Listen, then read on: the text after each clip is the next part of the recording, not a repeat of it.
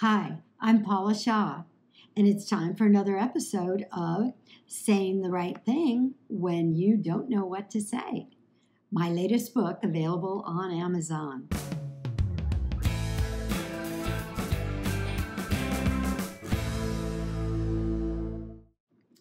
So, what do you say when your child comes home from school, your young child, and says a swear word that you can't believe they said?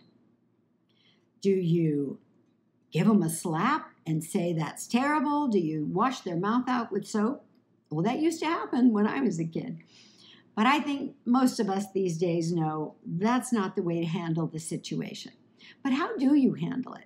What is the right thing to say? Because you do want your child to know that that word's not acceptable, and you do want your child to know the right course of action in the future, and you want them to know that that word does not make you happy. But how do you go about doing that without having the child feel that they are the worst person who ever lived, or that they're terribly fearful that they're going to be punished?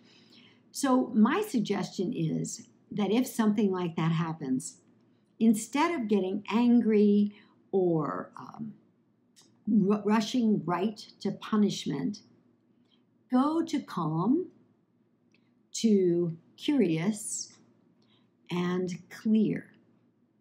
So if you're calm, take a deep breath, and then ask the child, where did you hear that word? Do you know what that word means?